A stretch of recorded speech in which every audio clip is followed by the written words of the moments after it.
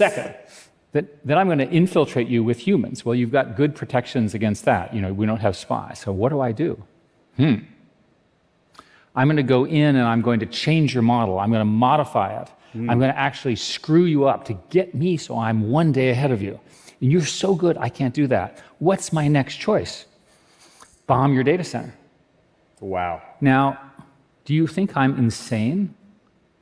These conversations are occurring around nuclear opponents today in our world. There are legitimate people saying the only solution to this problem is preemption. Now, I just told you that you, Mr. Good, are about to have the keys to control the entire world, both in terms of economic dominance, innovation, surveillance, whatever it is that you care about. I have to prevent that.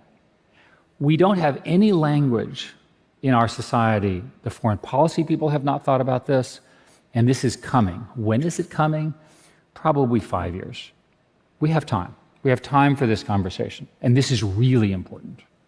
Let me push on this a little bit. So if this is true, and we can end up in this sort of standoff scenario and sort of the equivalent of mutually assured destruction, you've also said that the US should embrace open source AI, even after China's DeepSeek showed what's possible with a fraction of the compute.